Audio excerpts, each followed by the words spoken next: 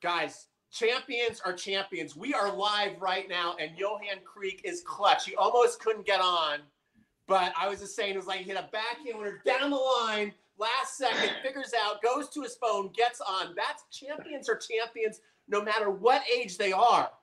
Johan, amazing to see you here. Oh, we can't hear him, though.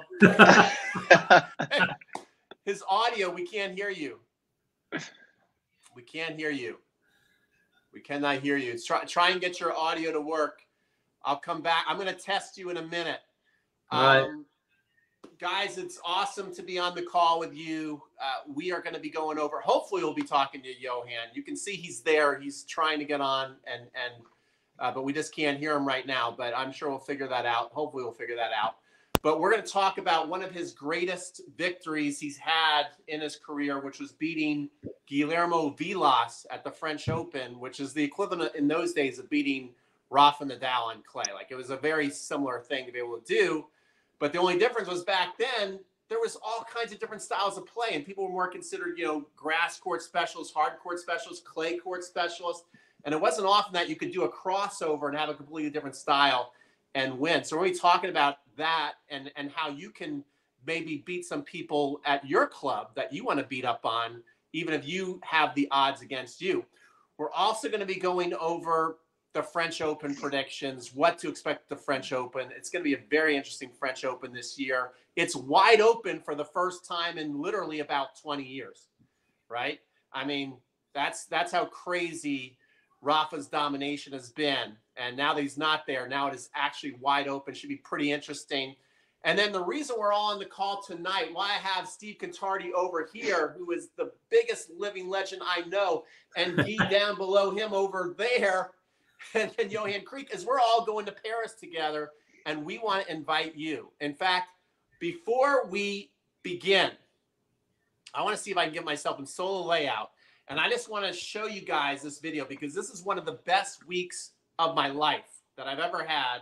And then we're going to tell you guys throughout the call tonight how you can join us in Paris. We're getting ready to go there in a couple months. You see I got the Rafa hat on. So check this out, guys. And then we're going to do a sound check with Johan. Solo layout. Watch this. Watch this, guys. This is why we're on the call tonight. I want you guys to come here with me and everybody on the call.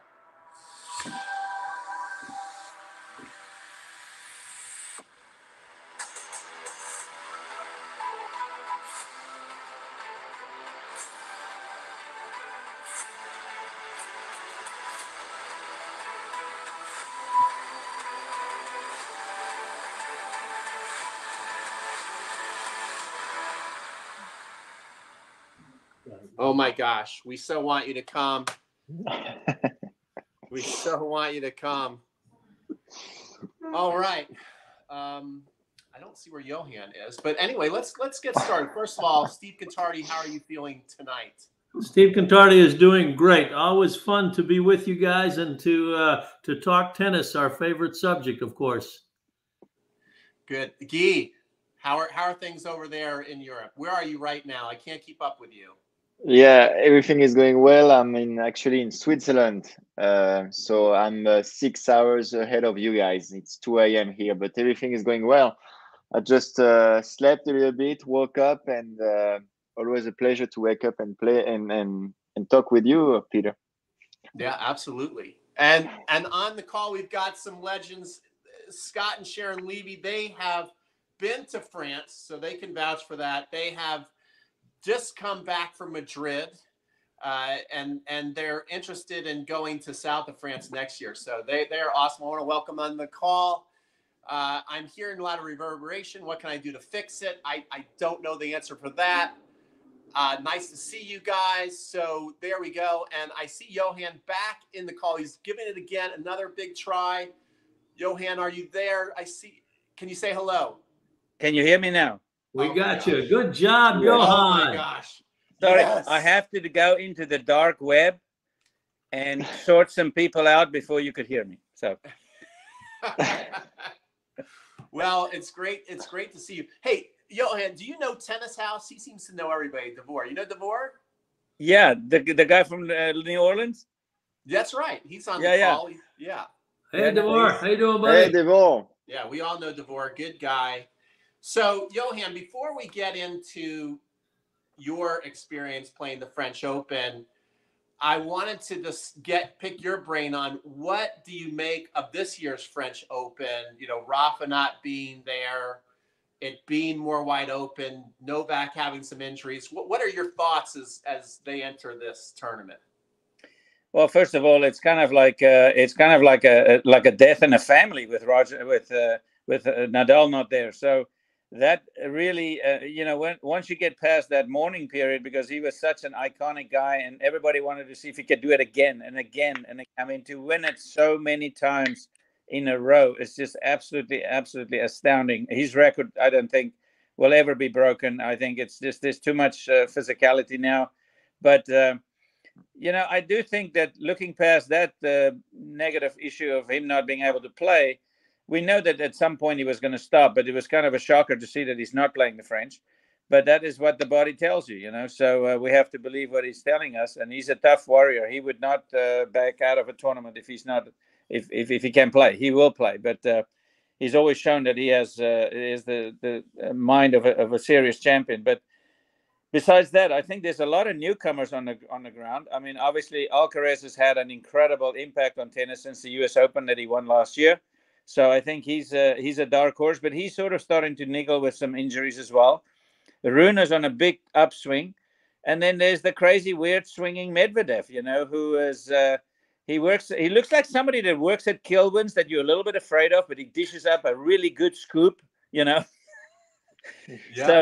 So do you know what Kilwins is? It's a really nice ice cream place. Yeah. And but anyway, but yeah, I think there's going to be some new champions coming out. Hopefully, Djokovic is out there, and he's obviously the guy to beat in many ways. But he's got some nagging injuries as well. And the young bucks are right around the corner, ready to take over from these top three guys. I think Alcaraz is not going to go away. Rune is really on an upswing. And Medvedev is in there in the mix. And, Casper Ruud has dropped off a level or so, maybe a little bit. But I think it's going to be a very interesting summer of tournaments, of Grand Slams. I'm really looking forward to watching the French because I've never mastered the language. So I want to listen to the umpire. Because when I played at the Roland Garros, I would ask the guy, "Excuse me, what's the score?" And he go, he said something in French. And I'm like looking around. And somebody would yell out at us, "Dumbass, it's 30-all." So my name was Dumbass 30-all. Okay. That's so good. Well, great analysis, first of all, and I agree with you on everything you said. Guys, in the comments, as you're watching this, I would like to know, since it is so wide open, I would like to know people who are watching tonight's live streams, your thoughts. DeVore, write down who do you think is going to win the French Open, and I'm going to go around the horn, and then we'll get into tonight's lesson. So, Steve Contardi, I think he kind of nailed everything as far as who's in the mix. But who do you think is going to win? Who is your pick and why? And we'll watch this video in a couple of weeks and see if any of us got it right. Well, I guess you got to go with Alcaraz. Of course, we saw him play in Madrid, and I think he got a little bit careless at times, but he did what he had to do, and he's got all the tools, and I think he's going to be pretty fired up that Rafa's not there, and that so many believe he's the heir apparent as it is. So I would have to think that that's his surface, and his speed and everything that he does is just tailor-made for that court, I believe. Alcaraz, that's a solid pick. What about you, Guy? You're from France. We're going to Paris. We're going to be playing there. What do you think? I think Johan is going to win this year, actually. No, I actually think Casper Ruud is going to win this year. What?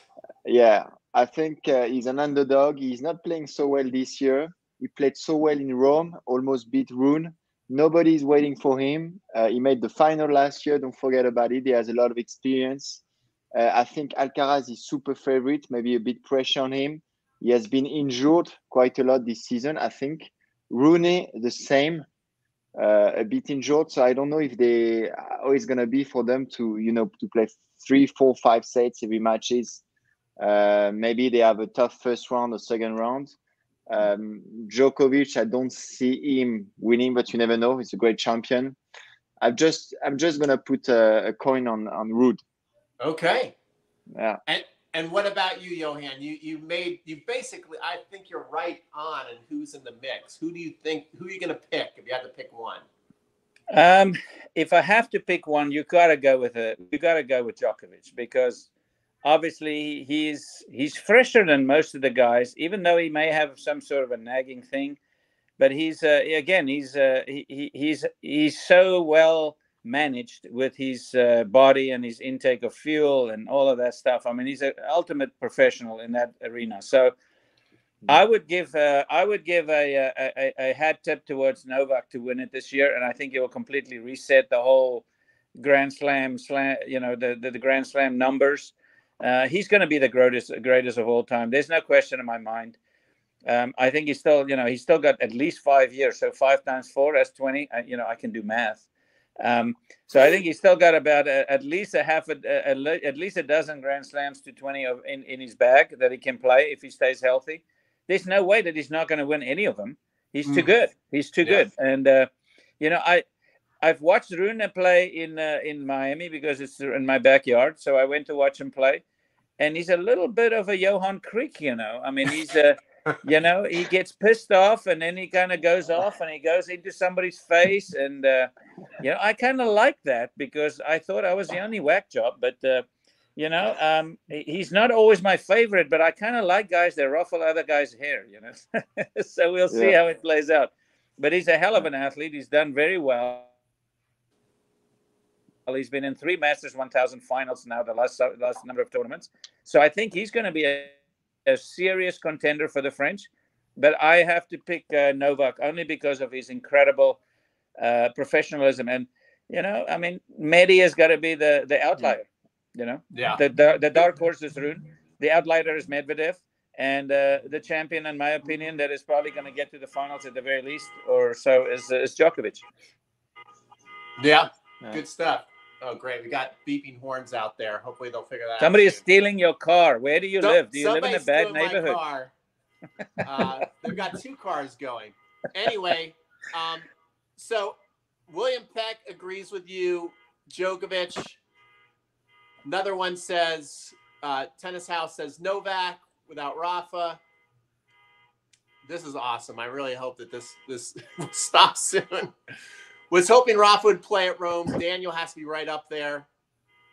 And so looking forward to seeing you again, John Alexander in Texas. Okay. Great. So we've got over 50. Let's get into tonight's lesson. And I'm going to ask you the first question. I'm going to put you in solo layout too, Johan, so you can talk. And oh, thank goodness that stopped. Let's talk your car about is now officially gone. Yeah, let's talk about your big win against Vilas at the French Open. And if you could first just kind of paint a picture, because people forget, like, how much different was it from the surfaces and the styles when you guys would go from hard court to grass to clay? Today, it seems very homogenous that even when I was at Madrid, I was like, man, it almost looks like they're playing hard court tennis out there. How much different was it, and how much of a battle was it to play a clay court specialist? Well, I'll give you a little bit of a backdrop of what happened. So I am not known to be a clay court player. Even though I won the tournament, there's an exhibition tournament. I beat Gomez, Arias, Kriekstein. I beat Courier on clay in Charlotte, North Carolina. So that was my claim to fame. I won that tournament 5 years in a row. So they put a little plaque on a tree there called Johan Kriek, Creek, because there was like a 2-inch stream that ran through the club. So that was my claim to fame on clay back in the day. And so when I played the French, I was joking with people. They said, "Why are you going to the French?" I said, because my wife at the time, my first wife, said that she wanted to go shopping. So I kind of I completely took the pressure off me to perform well. And I got there and I was really trained well. I mean, I worked really hard in the summer in Florida in May to get ready for the French. I've never really done that much hard training on clay, so I spent a lot of time on a green clay in Florida, and played with kind of dead balls. I punctured some of the balls so that they would be heavy, because the weather in France, and it could be bad sometimes. But so I got there and I won my first round, I think, in 4 sets. And I thought, geez, I've never won a round at the Grand Slam at the French. And then I played a Czech guy that I had a massive serve. I forgot his name now for a second, but ended up beating him in 5 sets. So I'm like, wow, that's great. And I think in the third round, I was in a locker room, and in my third round match, I had to play Yannick Noah, the beloved Frenchman from the Cameroon, and a good friend of mine at the time. And so the physio left the room, and he was working with a laser on his ankle. And Yannick decides to take over and become his own physio. And in the process, completely gave himself 3rd-degree burns on his ankle with a laser. Oh, my God. It's the truth. So I was smelling something burning. And I'm lying on and here I see his skin is smoking, and while he's talking and he's just doing this pen thing, and obviously he must have not had too much feeling in his ankle, but he gave himself 3rd-degree burns that he had to default against me. So I had a default against Yannick, and then I played in the 4th round. I think I played this guy Luis Matar from Brazil, and he was hauling me in. I was up 5-1 in the 5th set, and he's hauling me in, and we got to 5-4, and it gets a little hairy, and I'm getting a little upset. And the guy keeps asking me to show the mark where it landed if the umpire called it out, so I was getting a bit annoyed. And so by the 5th ball that he did that, now it's 5-4, deuce, add, deuce, add, deuce, add. And I just thought, you know what, I am so tired. I'm going to try and get to this guy because he's just jerking my chain. And so I walk up to the net and I pointed my finger. I said, come over here. And I had a couple of words with him. And he was playing with a big old woody, Prince graphite woody, type of thing. I grabbed the racket out of his hand, stuck my fingers through it, and I looked like I was going to explode on him and stick this racket up his throat, down his throat. And he backed up and was like eyes the size of saucers. And I threw his racket at his feet and I said, now you play. He served 2 doubles and I won the match. The Intimidator. Wow. So, Kriek the Intimidator. I said, thank God the match is over. So now I'm playing Vila. So I had a couple of tough matches under my belt. And the day that I walked on the center court against Vilas, I was like, oh my God, I felt a bit like a lamb going to the slaughterhouse, because, Vilas can get into that mode just like a Borg used to be and just doesn't miss a ball. So the night before, I said, you know what? I'm going to play concentrated clay court type of tennis, but the slightest moment he hits a short ball, I'm going to rip it or chip it or whatever and come to the net. And if he lobs me, I'll try and jump. If he tries to pass me, I'll dive. I'll look like a rugby player, but I don't care. And I lost the first set 3-6. I am in the second set tiebreaker, and I deliberately remember at 5-4 set point for him to go upset 2 sets to love. I had a diving passing shot, volley. I was at the net, and he passed me, and I dove for the volley, and I popped it up, and he could get to it.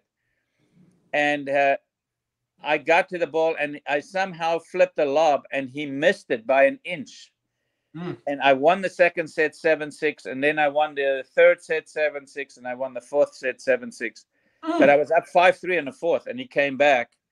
And I didn't have match points when I was up 5-3, but it got into a hell of a tiebreaker. And all I did was I attacked him the whole time. So I beat him in 3 tiebreakers on clay. And honestly, I have to say that to me was the most mental match I ever played in my life, except for the 80 semifinals against Borg, where I also lost in 5.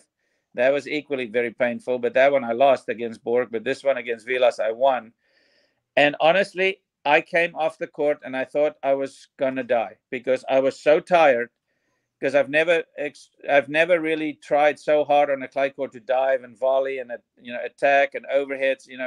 It was the absolute maximum. I pushed my body, and we didn't have the fancy equipment and drinks at the time like they have today to kind of bounce back from 6-hour matches and stuff like that. So I was in bed the whole day on on Friday. I played on Thursday. I had to play Lendl in the semifinals. Now, when I played Vilas, it was really hot in Paris. It was way over 90 degrees. And by Saturday, the weather has changed. And they, for the first time in the history of the French Open, I think it was like 48 degrees. It was really cold. And I had to play with a full tracksuit. Bill Norris, the trainer, whom you may know, had set up a hydroculator behind my chair with these hot packs in it. And every time I sat down, they had to inject my wrist, my elbow, and my shoulder so that I could walk on the court to play Lendl, because I refused to default. I thought I had to default. I said, there's no way I can play against the #1 player in the world on clay when he had a 3-set match the day before and I'm playing this monster, and gave it my all. And I was completely depleted.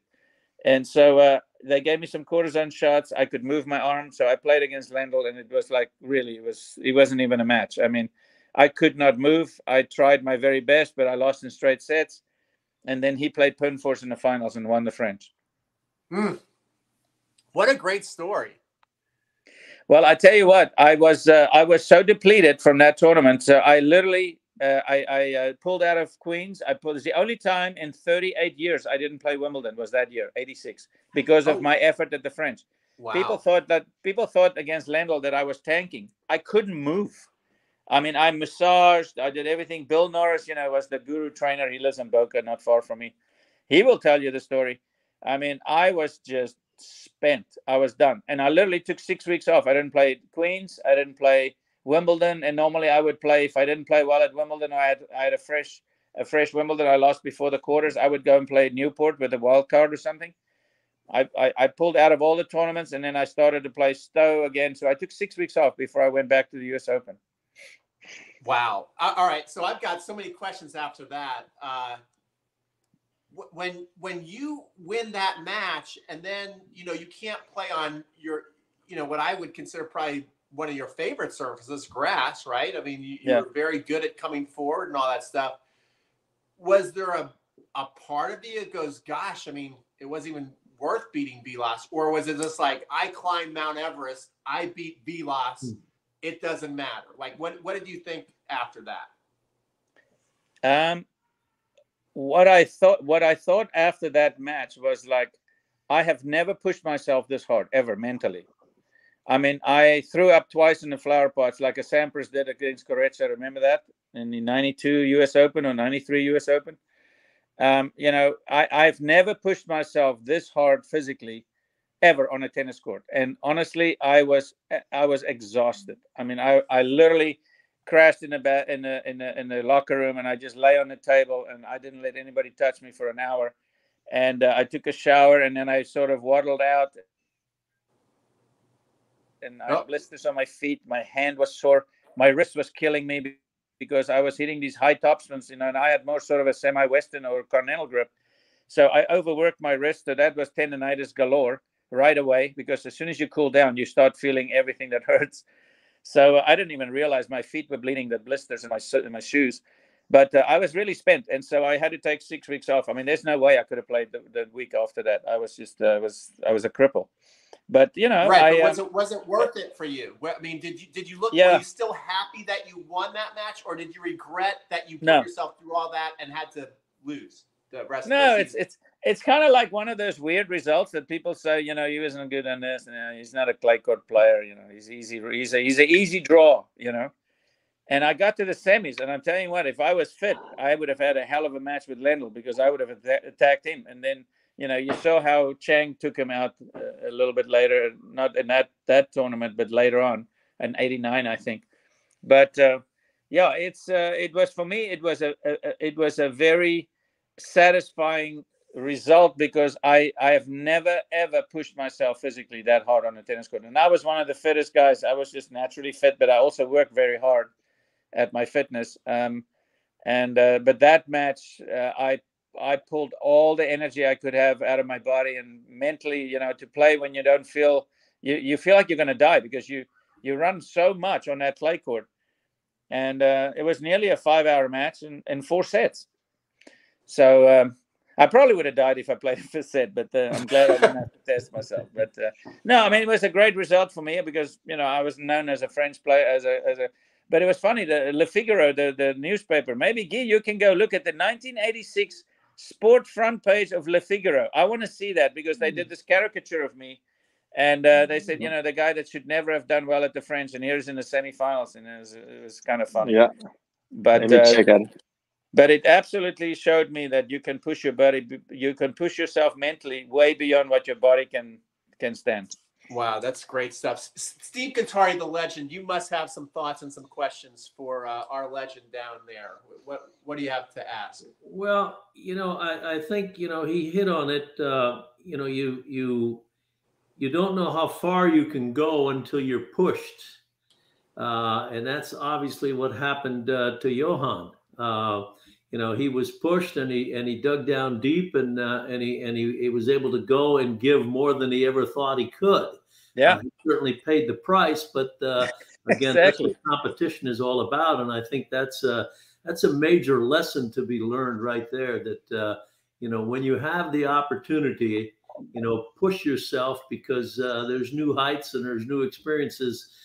And new accomplishments in that, and I think you know, very few people have had that experience to go almost out of body and just push yourself over the edge for the cause, and that's what athletics and competition is all about. Guy, any questions for Johan or any thoughts? Yeah, I was wondering. So you beat Yannick Noah in the quarters, or in which round did you beat him? He was the winner in 1983, actually. Yeah, no, I beat him. I was supposed to play Yannick, but he destroyed his ankle with a laser because the French physio left the room, and then he decided to go medium well on his ankle with a laser. And I was smelling stuff. Yeah, I was smelling. And you played on Châtrier on the main stadium. Philippe Châtrier, yeah. You against Villas. Yeah. Yeah. Okay. Wow. In a very hot day. It was absolutely. I mean, it was almost an out of body experience for me because, you know, when I was on the court and I got lucky in that jump, but he missed the overhead because he couldn't believe I got the ball back. So he jumped and he was sort of startled, and he could have, if he had taken his time on the lob, he would have gone up 2 sets to love. I don't think I would have beaten him then. Yeah. But he missed the lob by an inch. He hit the overhead, and I was like, oh my God, I'm so lucky. And then I won the next points because I think he just was a little bit bothered that he missed that easy ball. But I ended up winning the second set, and then it was a dogfight. And I mean, 3 tiebreakers on clay, and you're attacking a guy that is going to lob you and topspin you and keep you back on the baseline. It takes a lot of skill and a lot of effort to kind of counter that big, heavy topspin all the time, you know. And so it was fun. I mean, I played with Donné rackets, and then, you know, it was the first graphite Donné. It had my name on it as a player in the frame because it was an experimental racket, and I used that Donné racket to play against Villas, and I had my own clothing from Lecoq Sportif. So I had, as an American, quote, South African tennis player, I had a lot of French sponsors. I mean, I had Peugeot, I had Lecoq Sportif, I had the Rossignol rackets. You know, I had a lot of European sponsors. I was sponsored by Lotto, and I was sponsored by LS earlier in the career in 82 to 84, something like that. And then a lot of French companies came, you know, from 84 to 86, I was playing with Lecoq Sportif. So I would spend a lot of time in Grenoble and so forth. But it was a lot of fun. I mean, I really enjoyed, I wish that I had more guidance with my tennis but I never played on clay until I was 18 years old. Okay. Not one time. Mm-hmm. And wow. So it really, you know, it was really for me a very big mental test, that match, and it showed me what I can do to my body. If I want to do something, I can just about kill myself mentally. Yeah. But that cost me a lot of money and a lot of pain and aches. But I came back and finished my career. And unfortunately, in '89, I developed some elbow problems, and that took me off. And I had surgery, and it took me 4 years to come back. But by then, my career was over. So I just started on a senior tour by 1993. That match against Vilas, I want to stick with that. So you were saying that when you're playing the match, you're telling yourself, okay, I got to be patient. Yeah. But every opportunity I get, I'm gonna attack. Now, before you went into the match, and then maybe as the match developed, what did you feel were the holes in his game? I mean, was there a certain approach shot? Was there a certain spot you wanted to hit it to? Was it more going the backhand? Was it more going the forehand? Was it trying to go deeper, shorter? Was it just mixing up all over the place? What did you feel that your opportunities were as far as for him to miss or to give you an easy volley? Very good question. Well, I knew obviously how he plays because I played him. I've obviously seen him play a lot, but I've never played against him on clay. I played against him on. Actually, I never played him. Hold on a second. I have never played Vilas until that match. Pardon me. I'm thinking senior tour now. But when I played him for the first time in '86, that was the first time that I ever played Vilas. And so I knew how he played, and he was, a heavy topspin, and he had some backhand slices too, but he had this very heavy topspin that hits the service lines. And when he hits an angle, he pulls you way off the court. So if you don't hit a really good shot the next time, you could be in trouble. And he goes either behind you or he hits a clean winner on the other side. And, he was a very fit guy. He was a strong guy. They didn't call him the bull of the Pampas for nothing. And I just sort of said to myself, you know what? If I try to mimic his tennis, I'll probably lose in 5 hours, but I'll be dead. But I'll lose in 3 sets. So I said, well, I'll play his style of tennis with a deep ball from my end. I'll take his heavy ball and flatten it down. So I took a lot of his heavy spins on the rise, which you can imagine, excuse me, requires a lot of concentration, really good footwork, and tremendous strength in your wrist because you counter the topspin constantly. So I kind of had to. I had a game plan, but I had to execute that game plan to go to the next plan, which is if I can continue doing that, I can probably take the ball if I'm really confident and hit the ball harder down, sort of more of a flat down shot, and try and go for corners or angles. And I was really quick and I could slide really well. I mean, I didn't grow up on clay, but by 1976, I was in Austria and I played from 76 to 78 on red clay a lot in Europe because that was my apprentice years. And then I came to the States in 78, and then that's the rest is history. But by 86, which is 8 years later, I could play on clay because I played on green clay in America. So it was a good training field as well.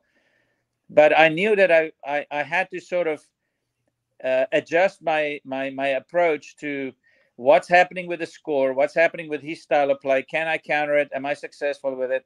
And then, or do I go completely kamikaze? So I didn't want to go completely kamikaze because it never lasts long because people figure you out. Clay slows the ball down so the guys can do more things to you. So I couldn't go completely kamikaze on everything, But I attacked him at the right times and really was sort of he was a counter baseline, grinder, and I just became this all-around thinker, drop shotter, diving volleys, overheads, really kind of an acrobatic type of tennis on clay. That is definitely a lot different than playing on grass or even hard courts going to the net. I mean, because you're always unsure-footed on your clay. So to jump and stuff like that, you got to get your footing, and sometimes you slip. So I had the lowest the lower back soreness after that match that I've ever had in my life. And that match killed my physical ability to really recover fast enough to play a good match against Lendl. Were his passing shots like loopy and spinny and hard to reach out of the way? Did he flatten it out when you came in? Like what was his passing shot kind of strategy? Did he go at your feet and then try and pass you, or was he just trying to pass off the first shot? did you notice a pattern of how he passed at all? He would always pretty much pass down the line on his forehand. And then he would, like, I would lean there because I know he's done it already 4 times, but, maybe he passed me once. I got some volleys back on the 3 of them. But, it's hard to put a volley away on the red clay on the first volley. I mean, it's hard because the ball sits up. The clay stops the ball a little bit. But thank God that day it was a hot day. So the air was thin. The ball was flying. So it was a little bit in my favor. But what makes me a good volleyer is that I was not only very well balanced and quick, but I had good hands, but also I could read where the guy was going to pass me. So even though he was going to pass me down the line, I acted like I wasn't sure. So I kind of come down the middle, but at the last second before he hits the ball, I would go down the line. And so I really kind of drove him nuts because he couldn't figure out, why can't he pass me, And so that's how I played all my career. Basically, it was a little kamikaze, but it looks kamikaze from the sideline, but I knew it was what I was doing. But I knew that if I stayed back, it would just be, I would just like melt into the ground. I mean, it would be a silly strategy, first of all, because I couldn't match his capabilities of taking the net out with the high loops. So, I play 4 or 6 inches over the net. He would play 4 or 5 feet. And like Borg sort of did. And I ended up just taking the risks, and it paid off that day. I mean, I saw a video of my match. I don't know. It might be on YouTube. I don't search YouTube for my own pleasure, because some of those matches I'm less proud of. But I go out there and I watch some of these things, and I'm like, oh my God, that was crazy. I mean, the stuff that I did and the movement and stuff. But that's how we played back in the day. That was 2 years shortly after graphite rackets came onto the market. Good stuff. We got a question from another one of our great followers, Gordon Tanner, over there in Oxford. And what are your thoughts on Vilas's loss to Nastase with the spaghetti string that wasn't legal? What was the story on the spaghetti string? And he was unbeaten, a run of 53 matches in a row. And Gordon's asking, should that loss be kind of looked at again and taken off the record books, or should it count? Or what was the deal with that whole spaghetti string? And what's your thoughts on it? I'm the kind of character, it's almost like I am the kind of character, like I would like walk by a Rolls Royce and see a dent, and I go, who the hell would do a dent to a Rolls Royce? That's how I look at this anomaly of this spaghetti racket. It's like, that was so bizarre, a bizarre time in tennis, but I'm not going to take it away and say, oh, it shouldn't count. There's always these anomalies in tennis and sports and stuff like that. It's like, I don't know, a hole-in-one in the Masters, or how Tiger does some of these things that are impossible. And, when he was really at the top of his game. Let me tell you, nobody knows except I do probably, and maybe some other guys. I was in Aix-en-Provence that week. So I'm there with my little, I was there with my, what kind of rackets were I using back then in 70? Oh, I was playing with head rackets with the head, the red head, the metal one. Yeah. And they used to call it the red head. The throat was like a little red plastic thing with the aluminum. So I had 4 of those rackets, and I'm seeing these guys playing with this bizarrely strung rackets. And one of them was Nastase. And I'm like, Nastase was playing with the Adidas rackets, those beautiful wooden rackets, right? And I find out, who the hell is stringing these rackets? And they go, oh, this Australian guy. His name is Barry Phillips Moore. So, I take 2 rackets out of my 4 rackets, and I said, Barry, can you string these? He goes, this takes a long time to string. I said, well, how long? He says, it takes me at least a couple of hours per racket. So I saw what he does. I mean, he strings some of the string with a little thicker gut, and then he puts glue on these little beads, and he slides them down the string, and he glues them in place. I mean, it's like a cross between a tennis racket and a rake and a big sieve. It was the most bizarre thing. So the guys are hitting with these rackets, and they play with their normal rackets, and they take these rackets out and they start giggling because the ball is just egg-shaped every time they hit it. and then Vilas picked it up, and Nastasi, and he, Mr. Darth Vader with his incredible hand-eye coordination and talent, and he just tooled with that racket. And then he played Vilas. And unfortunately, I wasn't there for the final match, but I was there that week playing the qualifying, and I stayed for a few days into the tournament because I had nowhere else to go. And I had these 2 spaghetti strung rackets in my bag, and I should have kept them, because the next week I had to play a tournament, and I cut those spaghetti strings out and I restrung my rackets normally. I was too afraid because I didn't know. It was such a bizarre time to see that racket, what it does to a ball. I mean, it's unbelievable. You could take a heavy topspin shot on it and hit it angle cross-court into the service box, and it's like it's shot out of a cannon. You cannot get to the ball. I mean, the ball was egg-shaped.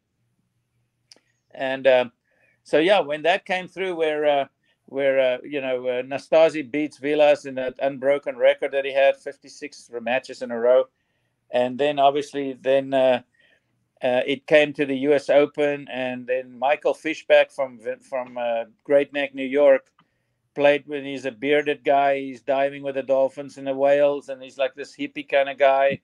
And he goes and he beats Stan Smith with a spaghetti racket, and everybody's taking notice suddenly, and that's when they banned it. Wow, that's crazy. Tennis Haas is inviting us to one of his conferences, which we certainly will talk to you, Devor, about. We'd love to see if we can make it happen. Okay, so let's bring everybody back.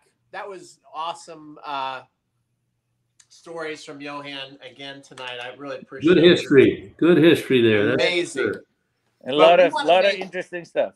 We want to make history in July like we did last year. One of my best weeks of my life last year, going to France. And that's why we're on the call tonight, is that in July, there's still time, there's still room to get in. And we're going to have some special incentives if we're looking for, how many spots do we have tonight, Guy, with the special incentive we have? How many we have, Steve? We have 4. We have 4 spots. 4 spots, and wait till a hell of a doubles team. Okay, we gotta get the doubles team going. Yeah, 4 spots to come to Paris, and I want Steve and Guy to kind of talk together, explain what the trip is, how it came to be. We don't really need to go too much into how it came to be because people have been on the call before, but just what that experience is, and then I will certainly tell you my thoughts on it. I loved it last year, but explain to everybody what they can do.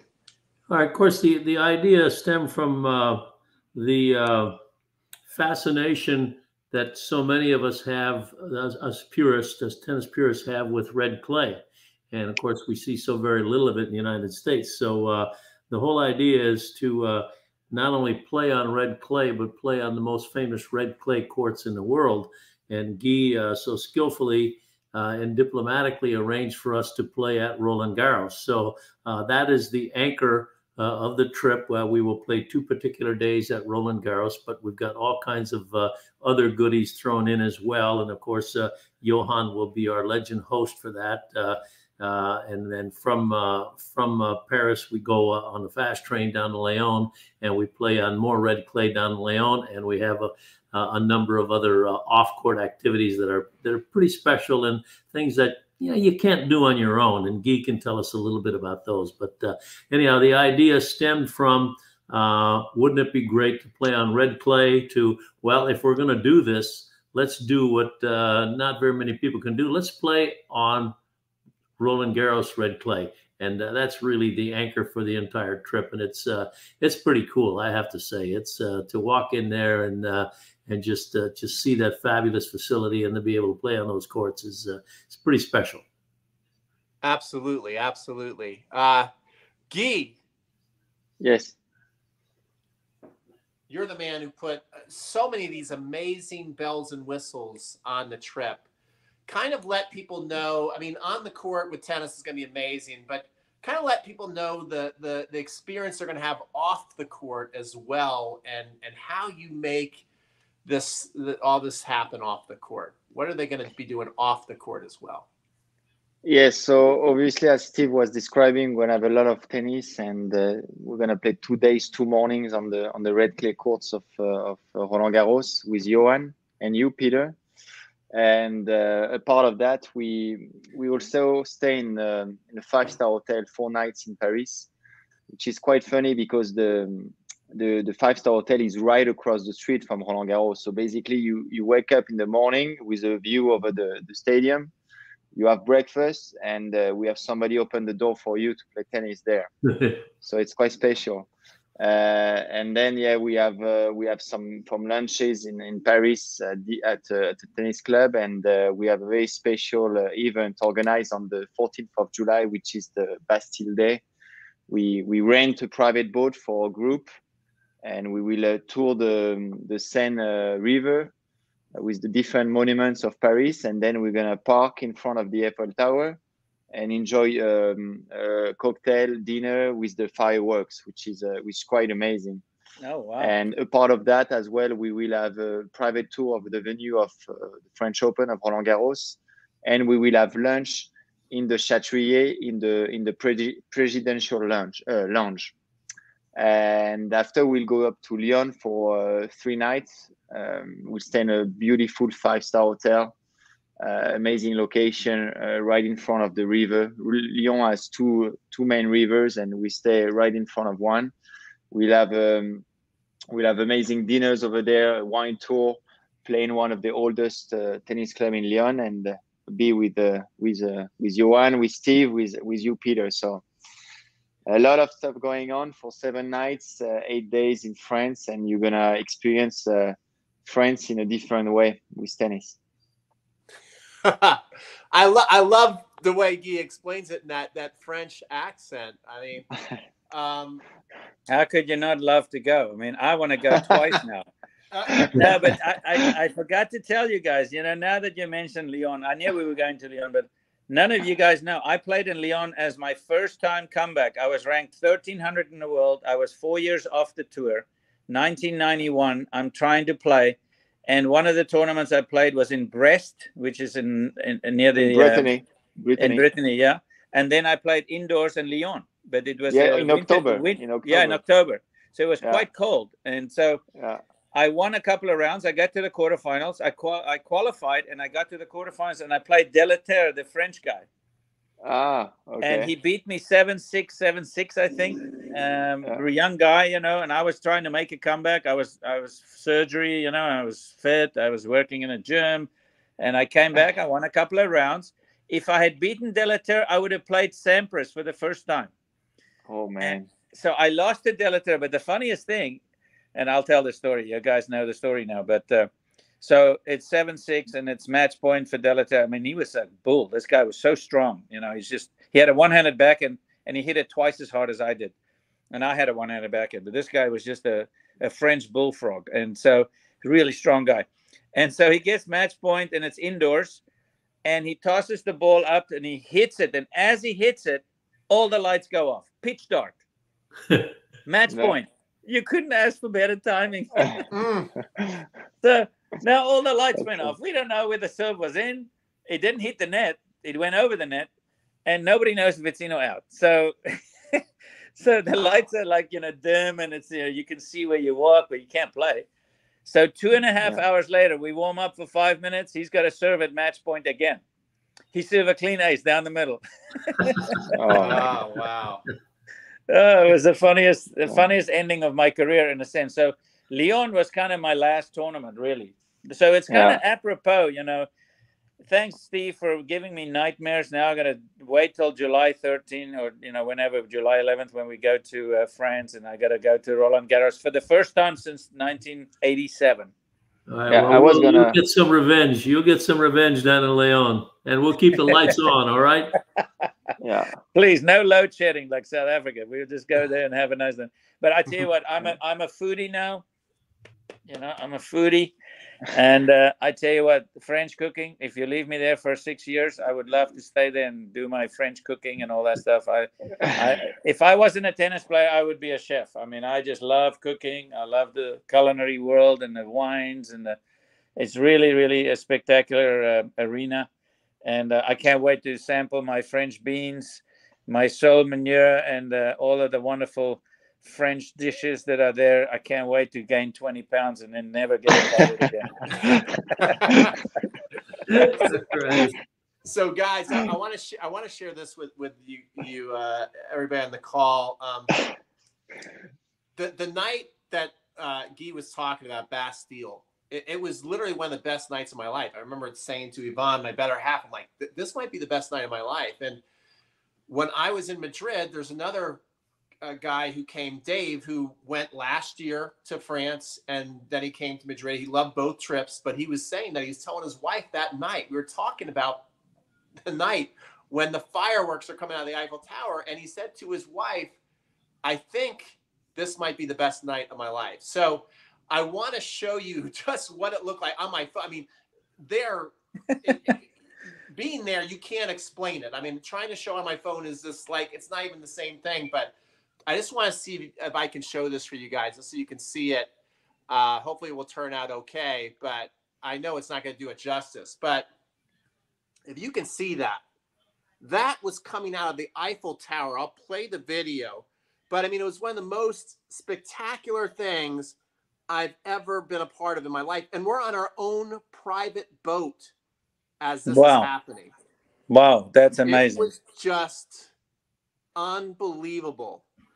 And so I like to say that these trips are like if you love tennis and you want to travel, these trips are like drinking fun out of a fire hose, out of a fire hydrant. Like, it's just like the fun is just like coming at you so fast and so pure. And every time you think you've had too much fun, you wake up the next day and you have more fun. And I'm not even exaggerating. That's exactly how the trip is. Once you think you've had too much fun, you wake up the next day, you have more fun. So I put the link up there in the comments section. It's right above DeBoer's comments. So you can click and you can see that. You can sign up if you want tonight. We have 4 spots and we have a bunch of bonuses. And Guy, I want you to go through the bonuses because we've got a really cool bonus with the man right next to you. Johan Kriek is going to do something really cool. And so this is just for the 4 people that if you sign up tonight or till tomorrow morning, and you don't have to commit the entire fee. Steve will go into how much you have to put down if you're interested. But tell them all the bonuses on top of everything that they're already going to be getting. Yeah. So from the bonuses, one of the bonus is you and you better half will be invited on top of the Eiffel Tower with a cup of champagne. The other giveaway is I think is a gift card, Steve, of $100, $150 to the tennis points. Tennis point, correct. And 4 of you guys will have the chance to share the court with Johan Kriek for 1 hour. I'm gonna kill him. I'm gonna kill him side to side, slide up and down. Kill him. Take them to that experience that you had on that red clay. They will feel how I felt at 4 hours 58.5 minutes. And I think that's pretty much it. The Eiffel Tower, the gift card, and the lesson with Johan. Absolutely. Okay. So this is a great trip. So if you were thinking of coming anyway, I mean, look at that. You get to go right up. There's the Eiffel Tower. It's just amazing. Again, you can see it, pictures of it, but nothing. When you're right there, it is just stunning. So one of the bonuses is you get to go right to the top of that, and then Guy is going to have a special champagne there for you to enjoy with your better half. You're going to be able to get a private lesson with Johan Kriek. That's pretty awesome. The man who took down Vilas, the man who's won 2 Grand Slam titles. I mean, just awesome stuff. And then the other bonus is you're going to get a gift certificate to Tennis Point, so you can maybe go buy yourself, some new clothes or whatever to go and sport out there in France. So I have the link there. I'll also email it out again. I'm going to put the link right here in the comments section. But when we get off tonight, I'll email everybody the replay and I'll put the link. And Steve, so to sign up, what is required to sign up and get your spot for this once in a lifetime trip? We need a $1,000 deposit. The balance will be due. We're coming up on it, so balance will probably be due 45 days before the trip. So, but $1,000 will hold a spot for now. And the trip is from the 11th to the 18th of July. Right, July 11th through the 18th, correct. And Guy, what if I bring my spouse, but my spouse does not play tennis? Are they going to be in the hotel room board all day, or do you have stuff that they will be doing as well? They can parachute jump off the Eiffel Tower. They'll be fine. Yeah. So the many of our players last year, we brought a group of 34 players, I think, last year, and we had 10 spouses. So we had like a group of 42, and they had a lot of fun because it kind of gets like in the mood that everybody is hanging out with each other, and they usually build up their own plans because in Paris there is just so much to do, so much museum to see. Many people haven't seen the city before, and we like to give them a lot of free time when the others are playing tennis. They're obviously invited to all our lunches and dinners. They will come on the dinner cruise as well. But I wanted to leave the people doing their own thing in Paris, and obviously in Lyon, when we are there 3 days, there will be less free time. They're going to go on the private tour of the city. We're going to go on the wine tour, on different restaurants and places to go. So that's pretty much what it is for them. So they have a package price as well for them, much lower price than the others. And they will have some fun. Yeah, I think that's a key to our trips. Obviously, the tennis players have plenty to do. Guy has made such wonderful arrangements for the non-players, and there's plenty of activities for them to do, and they're certainly a part of everything that goes on. So again, we polled the non-players last year, and of course also with the trip we just completed in Spain, and the non-players had every bit as much fun as the tennis players. So that's again one of the things that I think is pretty special about these trips. Yeah, we have Frank Long who says Paris would be great. Haven't been there since I was 10 years old. Frank, you should do it. It was amazing when I was invited to come on this. I was excited to go to Paris. But I didn't know what I was getting myself into. I just out of being naive, I thought, oh, it's going to be fun, get to go to Paris. But the city blew me away because as an American, the way that it is built, the history of it, and every single thing that they build is a work of art. If you walk by a bridge, it's a piece of art. It doesn't matter.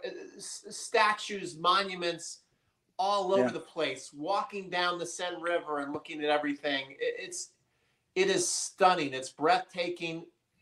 If it's been a long time since you've been there, or you've never been there, you should definitely go. You should definitely go. And if tennis is something that you love to do and travel, it's just not going to get better. It's first class all the way. Yeah, and something to mention, Peter, too, is, who was surprising as well or not. I am actually from Lyon. I was born there in Lyon, where Johan plays one of his last tournaments. And that's the second part of the trip where we're going next. We're going to take a fast train from, if they are not on strike, I'm kidding. We can take a fast train from Paris to Lyon. and people were, I was very happy to see that all the people coming on the trip liked Lyon as much as they like Paris, because they really had fun over there. The hotel was really great, and city it's a really nice city. You eat so well. It's beautiful as well, with the architecture, the culture sites, and the white tour we're doing 40 minutes away from the town. So it's a complete package. You will experience France at its best as a tennis player, and me as a French player. I'm a French guy. I never I never got access and a chance to play in the venue of Roland Garros. It was quite special. When I got there and I got with this group in the venue, I was, goosebumps at the other people. And when I got on this private boat to watch the fireworks, I had like, oh my God, I cannot believe it, because not even a French is doing these things. It's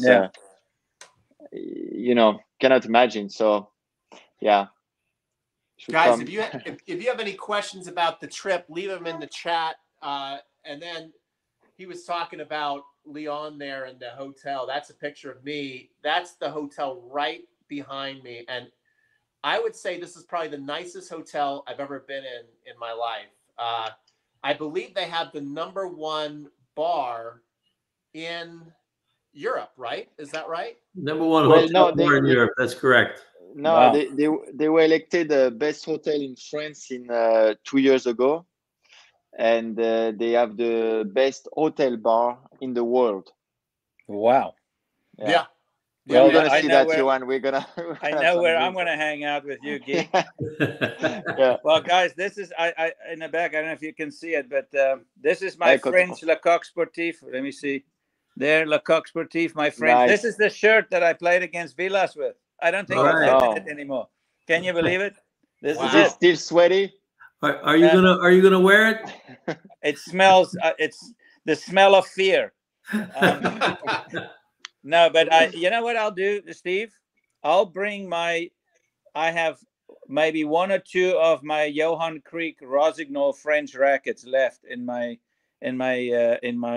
office here, and I will bring one of those to give out as a raffle, at the end of the Lyon trip. How about that? Oh, that's awfully nice. My God! Thank you, Johan. Surprise. Okay.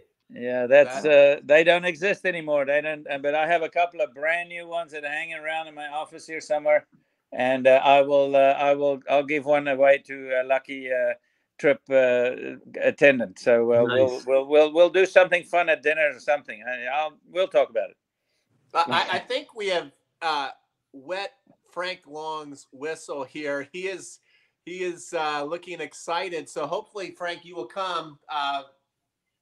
Anything else that we want to say before we sign off tonight? We've had Johan on for an hour. We really appreciate his time tonight. A great lesson. The lesson of the night, I think, is just push yourself to the limit and you'll surprise yourself. That's how you achieve some greatness. But anything before we sign off tonight? Yeah. Maybe I just wanted to add something, Peter. It's the second year we're doing this trip. I think Steve can say something about that, because he have been trying to bring a group to play at the venue of the French Open for almost 30 years, Steve, right? Over 30 years. And last year it finally happened for you. So it was a dream that came true.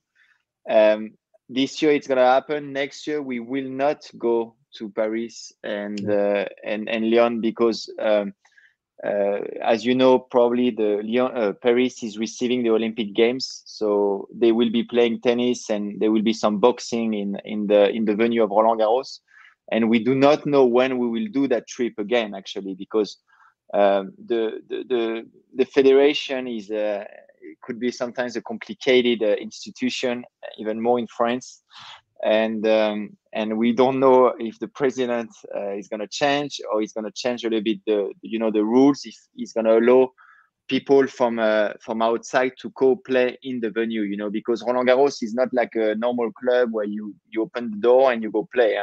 You really have to. We really pushed to get this group coming to the venue, and we don't know when will be the next time we will be able to do it. Good point. And one thing we learned over the course of the last couple of catastrophic years is that life is pretty short. So let's we like tennis, we like to travel, we like people, and we like unique things. And there's very little that's more unique than playing at Roland Garros. So this tennis lovers, this is a fabulous trip, and we would be honored to have you travel with us. We can assure you a darn good time. A very good time. Seize the day is the way, because Yeah, you're right. We don't know when we'll be back. We know we're definitely not going back next year. And you don't know if you're going to be able to do it again. I mean, to be able to organize a trip where you can go do all these things and actually play on the Roland Garros courts, that's quite a feat. So I've also put in my email address, crunchtimecoaching@gmail.com. If you have questions, you can email me as well. So if you're like thinking about this, but you're like, I have questions and I don't really want to put them in the chat, you can email me. We can even get on the phone if you have any questions.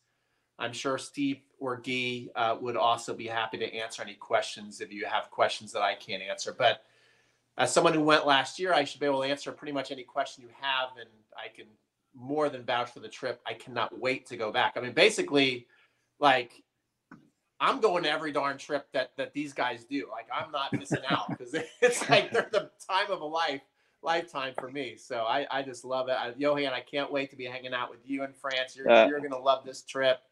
And that's it, Absolutely. guys. Yeah. Yeah. I'm really looking forward to it. I don't think I'm going to keep my wife away. She's going to come with me.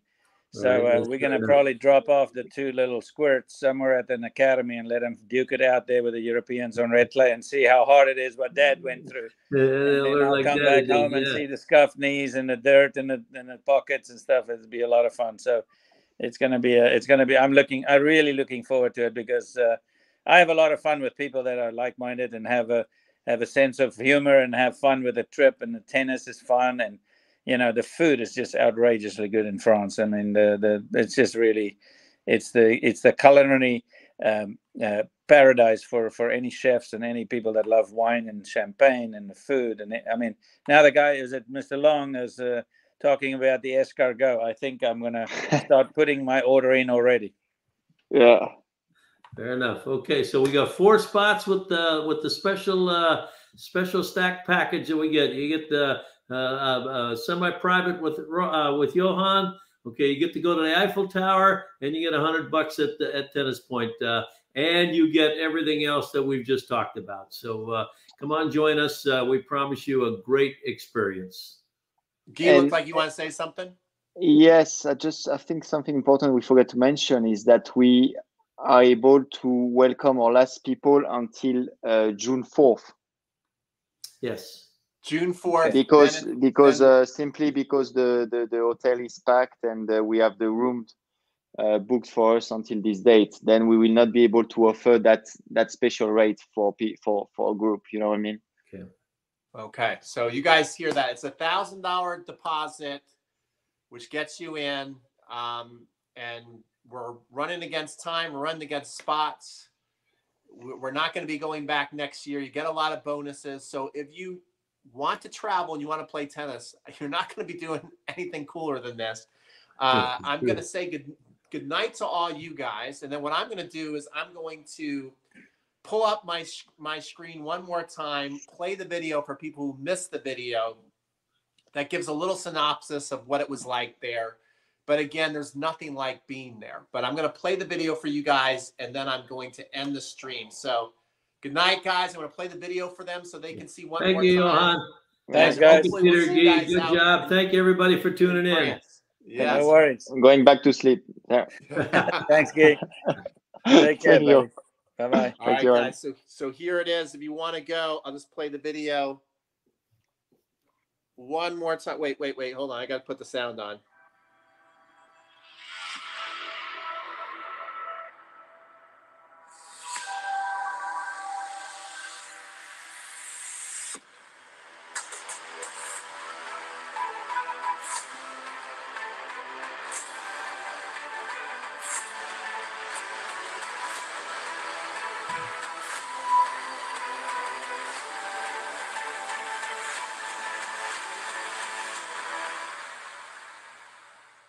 Good night, everybody. See you in Paris. Good night.